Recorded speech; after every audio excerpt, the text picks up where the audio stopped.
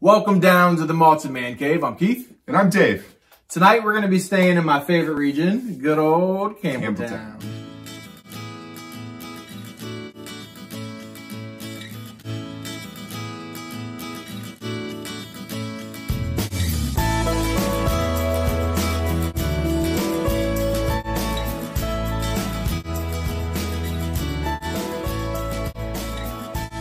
Bring it on down to Campbelltown. So embarrassed for you. So tonight we're going to be doing, as Dave said, a whiskey from Campbelltown. Good old Kilkerran 15 single cask Oloroso. I think very many people are going to be jealous of us that we have this. We already reviewed the Kilkerran 8 Re-Charred Oloroso cask strength, which a lot of people have been raving about. Me and you didn't quite love it as much as, I really liked it. It's an amazing 8-year-old. You liked it, but yeah. An amazing 8-year-old. But just, I thought it was going to be like a 93 out of 100 good. Yeah. And it was definitely an amazing 8-year-old whiskey, just not quite as good. This is pretty much what I thought the 8-year-old was going to be plus some. So without ruining it too much, Kilkerran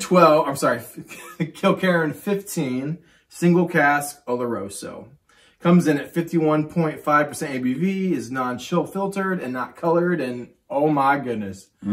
Look at that. Darkness. Good color. This says distilled in May of 2004, bottled in 2019. The age is 15 years.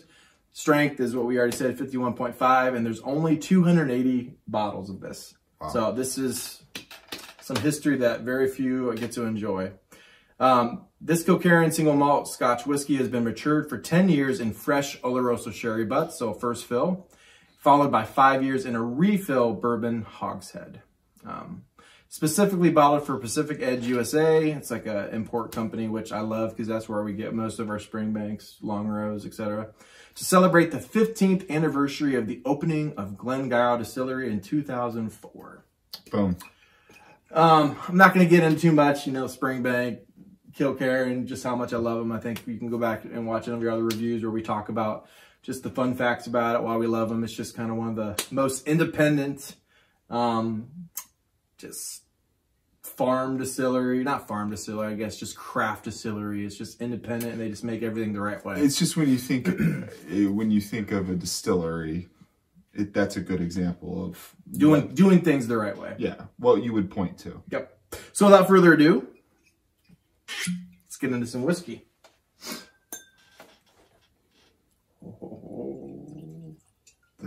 The dark sap poureth. Oh, and it's gotten so much better as it's gone down. It's gotten so much better. Look at that color one last time before I put it away. Amazing stuff. David, what do you get on the schnoz? On the old schnoz. It was funny because the first, if you've been a fan of the show, raisin wine vinegar. Was that the Bob Blair 90? I think so. It was Welsh Torah, or who was it that made fun of you for the? I don't think it was Corey Martin. I thought they agreed. Yeah, somebody agreed. Somebody gave you. Maybe gave me a little trouble for it. But it just the wine, the raisins. But vinegar, I swear, but it's I wrote apple cider vinegar. Man, it reminds me of, like, how many mothers' old wives' tale about how that fixes everything. Yeah, brush your teeth. Oh, you're out of toothpaste when you're a kid. Use some vinegar or something crazy. I heard something else the other day about something that it supposedly cures. Yeah. So... But to me, and we've talked about this before, so sorry for you recurring viewers. You guys are probably getting sick of it, but for me, not everybody likes the sour, the vinegar stuff, but that is what separates Springbank to me. Is sometimes you get the savory umami flavor, sometimes you get the vinegar sour notes with it on top of, like peat or, bourbon matured orchard fruits, or you get like the chocolatey espresso notes from the... It's just... sherry it's a very strange pairing. You take that with the high ABV, and it just confuses. It's a very nice little confusion in your mouth. Yeah.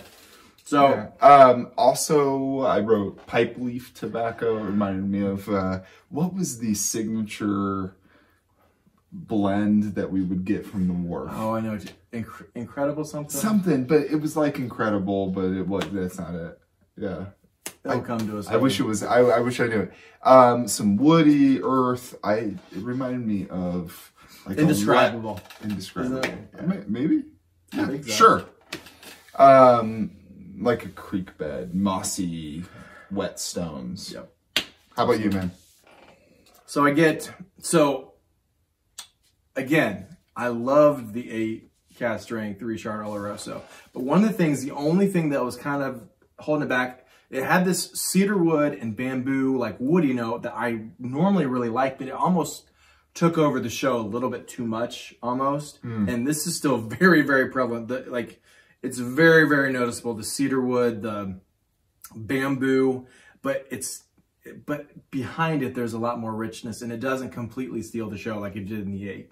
Now, you still had some of the dirty notes, the sherry notes, the good notes in the 8, but this one is more refined. The oaky notes, they don't steal the show. Behind all that bamboo and like cedar wood is the traditional, what I get in Springbank, Long Row, Kilkerran, that sugar dough cookies or underbaked sugar cookie dough. Yeah. Salty sugar cookie dough. I get kind of chocolate mocha, espresso, maraschino cherries. Obviously, like that Springbank soot, diesel fuel. Sorry, the sour and like vinegar notes. Springbank soot. Who would have thought that tastes good? But I enjoy it. Scott from Scotch Test Dummies, I don't know what he was saying. I think in the comments, he's like, I'm still not sure if I like it. He's like, part of me thinks I love it. Do I love it or do I hate it? I was like, you love it. You love it. And then there's a little bit of like salt and pepper. Salt and pepper at the end. Salt and pepper. What do you get on the palate?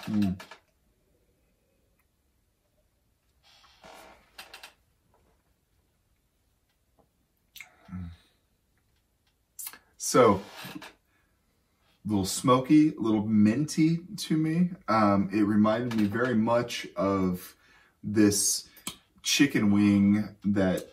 There is a minty note. Chocolate mint, almost. A little mint. I wrote, the flavor is called Hatch Chili, and it reminds me, it's got like a heat to it. Yeah, I put chili flakes in mine. But then a sweetness, like a lime sweetness, citrusy note. And then the tobacco's still there for me. And some of the more earthy notes, things like that. Definitely the dark fruits are very prevalent, but not in a negative way for me. It's not overpowering all the other things that are very intriguing. How about you? I knew this was going to be like a favorite of Keith's because he poured me a little bit and then he was like, and he took a little bit back. That's not why I did that. That's not why I did that. I'm totally kidding. But no, he really did take a little bit back. But I didn't think you'd want that much. Normally you say you don't want that much. No. You were right on the money. This is something that I wasn't always sure if you would like. It was just funny to me because you knew it was a completely clean glass. Because you knew that I probably wouldn't appreciate it as much as you would. That's not why I did it. I really thought you just have a little bit and then pour as much as you want for the review. Ooh, there we go. We can have some more after this, buddy. If you like it. I'm interested to see your malted man cave mark first. I know, you should. So for me on the palate, it's dirty, it's funky, but it's still sweet. And that was kind of, the 8 had sweetness, but it just wasn't quite as sweet as I would like. So it's dirty, funky, but still sweet. It's got the salted caramel mocha, like a drink you'd get from like Starbucks, a salted caramel mocha. Yeah. It's got, this time it was more, the bamboo and the cedar wood kind of is still there and it's still prominent, but then again, the sugar dough cookies is in the background lurking. This time it wasn't maraschino cherries. For me, it was almost like a sour cherry candy, like a Sour Patch. No, it doesn't taste like Sour Patch Kids, but like a type of artificial sour cherry candy. I'm taking a sip.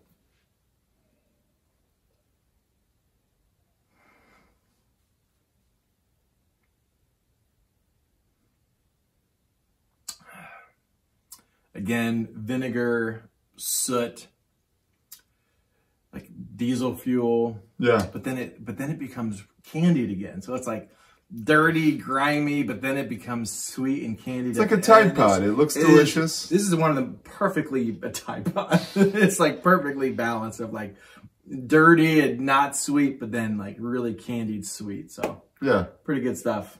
What about the finish? I forgot to, like, I also get some chili flakes. There's that heat, salt and pepper, and little chili flakes.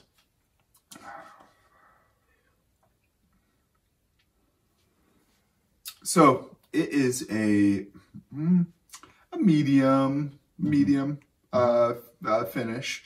Some of it lingers, though. I feel like that the cedar lingers a little bit. It's more drying. Yes. Yes. Some chili flakes almost. It's a little hot. Yeah. Peppery. Yeah, it leaves you like you ate, like you just got done bashing chocolate. some It's wings. like you just had some chocolate and chili flakes. There you go, chocolate and chili flakes. There's some like, I think it was Whiskey Scout and some other people, maybe even Scotch Test Dummies. They had like, there's this like chocolate that's like from like Tabasco, like, but also chocolatey, and they love it. I don't know if I would like it. I've never had it. Have you ever had chocolate like mixed with like chili flakes or like? I bet it's delicious. It's chocolate mixed I don't with know. anything is Maybe. Yeah, chocolate and salt can't beat it. Oh, yeah, I love salty and sweet. Yeah. So for me, again, it's medium. Maybe even borderline, getting closer to long, but medium to long. Again, you get cedarwood, bamboo, salted caramel mocha. Let me take this up.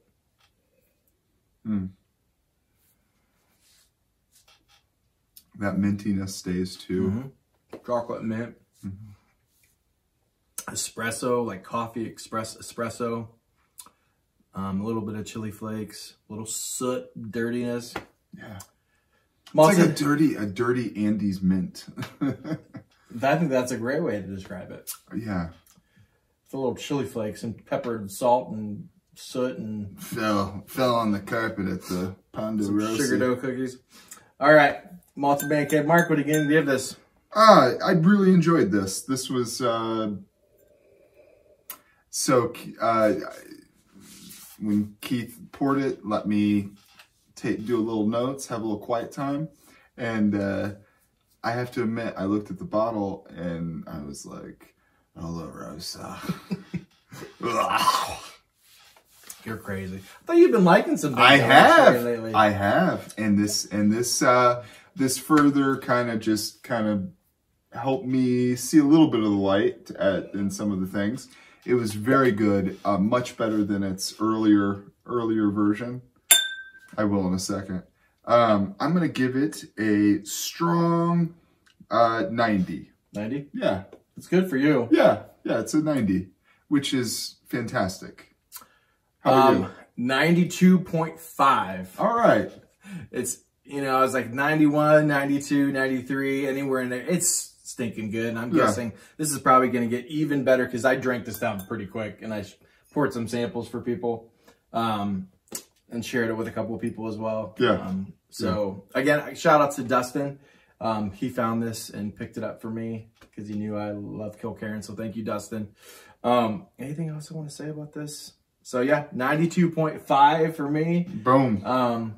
Question of the night. March Madness is coming up. I just watched the Lakers versus the New Orleans Pelicans last night, Zion and LeBron James. So it's kind of twofold. Originally, I kind of just wanted to talk about what's the best dunk you've ever seen in the NBA or college or in the history of basketball.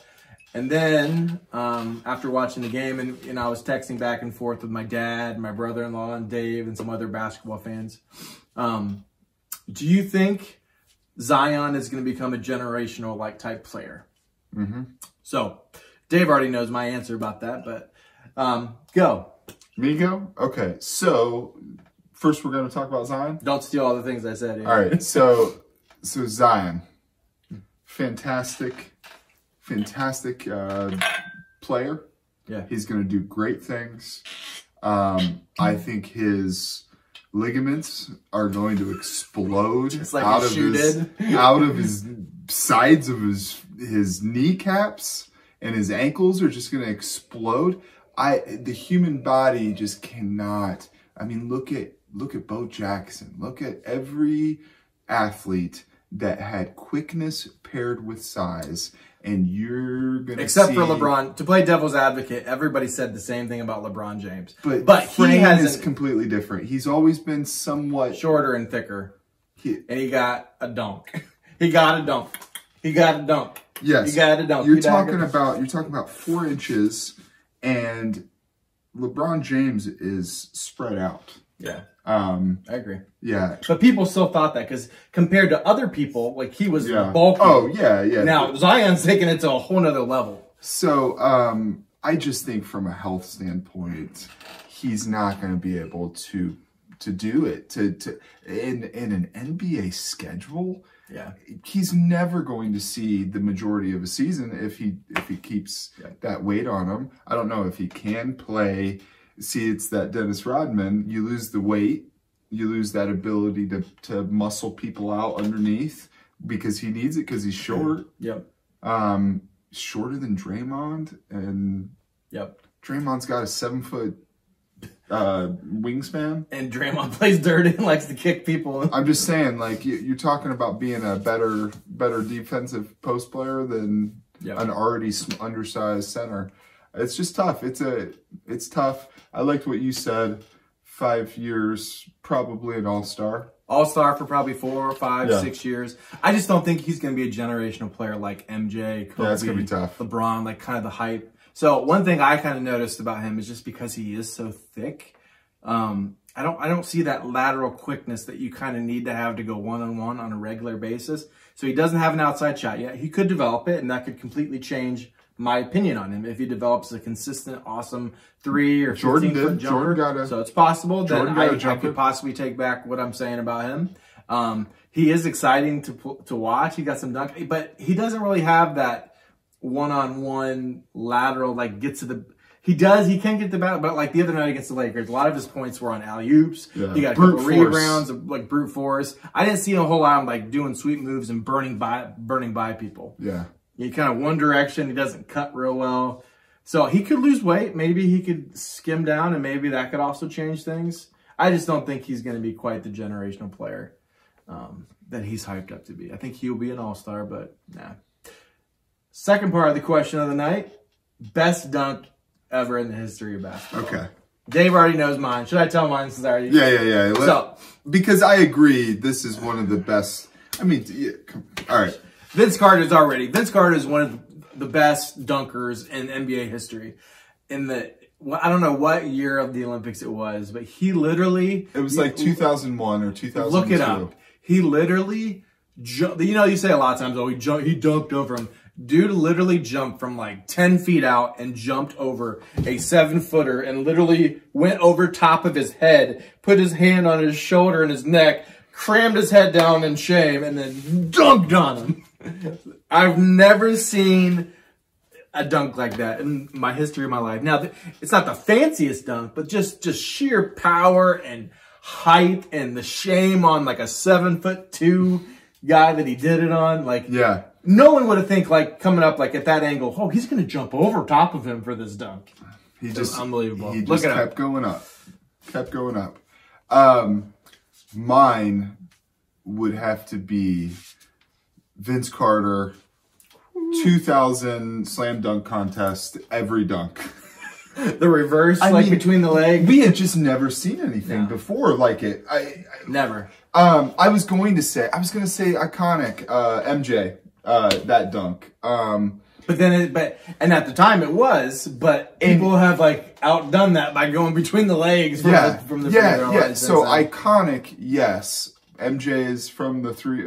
They're forever. People will do a little play on that and things like that. But Vince Carter, 2000, the first slam dunk contest.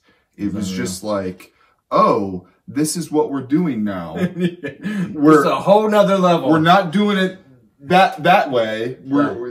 This makes sense. Like this is that one where he he did a reverse 360. Yeah, it goes like a 360 and then another half and then like a tomahawk at the end. Yeah. It's just ridiculous. Off the side of the backboard, through the legs. where he goes elbow deep down into it. That was awesome. He hit like 4 that were like, could be like a toss up for the best. So anyway, Vince Carter 2000 slam dunk contest. Yep. So leave in the comments. Tell us what you think about Zion. Still playing too. Huh? Oh my God. Vinny still playing. That's impressive, man. He totally developed a talk about 3-point shot. changing games. Yeah. Talk about changing 3-and-D guy now. Yeah. And a locker what leader. a great athlete. Yeah. He's underappreciated. Oh, definitely. Yeah. So tell us what you think about Zion. If you think he's going to be a generational player, or just an all-star, or completely a bomb. Completely. I don't think so. I mean, he's already like scoring like 25 points a game as like a teenager. He's like, my ball. Don't touch it. I couldn't believe that he was the one guarding Anthony Davis. He did pretty good on it. Oh yeah. Like I was like, he's like a honey badger with like he gets that ball. He just don't care. He just has to get that ball. So leave us a comment what you think about him, and also maybe what you think the greatest dunk of all time was in NBA, college, or just anything historically in basketball. So as always, Scotch is king, as is evidence here. But bourbon is always best. Maybe not with this old 15-year-old right here. Ooh, that sounds weird.